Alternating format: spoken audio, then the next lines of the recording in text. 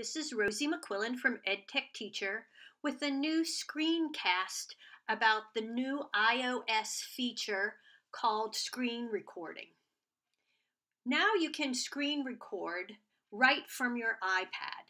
So in order to do this screen recording, you need to open your settings, which I just did, and scroll till you find Control Center, and then Customize Controls. Then tap the green plus button next to screen recording, which is right here. And as you see, that screen recording icon just moved to the include section up at the top. With this shortcut added to the control center, I can now swipe up from the bottom of my device, and you can see that the control center is now active, and the screen record button is up here in the upper right hand corner. It's a circle within a circle. The button, once depressed, will begin counting down from 3, giving you enough time to get to the screen that you want to record. The other trick with this is if you select that button and hold down the screen recording tool, you will get the option to select or turn on a microphone. So I'm going to do that now. So I'm pressing down, and you can see that I now have this new screen that says screen recording, start recording, and I have the ability to add a microphone audio.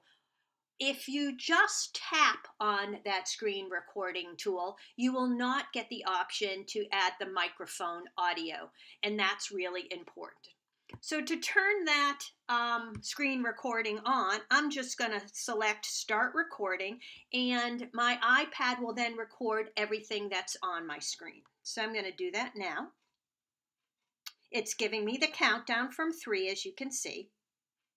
And now I am recording my screen. I can now go to any app or website that I may want to demonstrate a specific skill or point out elements to my students.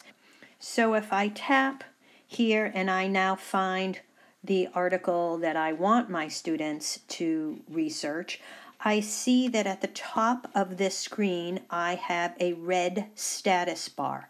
That tells me I am now recording this particular article.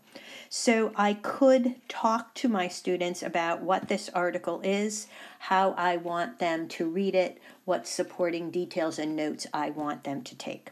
When I am done making my screen recording, I can tap that red status bar at the top, and then I get the option to stop recording. With this, I can then stop the recording and it will automatically save to my photos. And here I can then open my Photos app and view and edit and even share the recording of the video that I just made.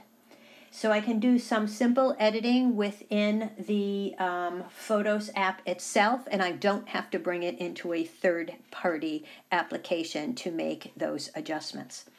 I hope this screencast was informative, and if you have any questions, please reach out to me at rosey@edtechteacher.org. Have a great day.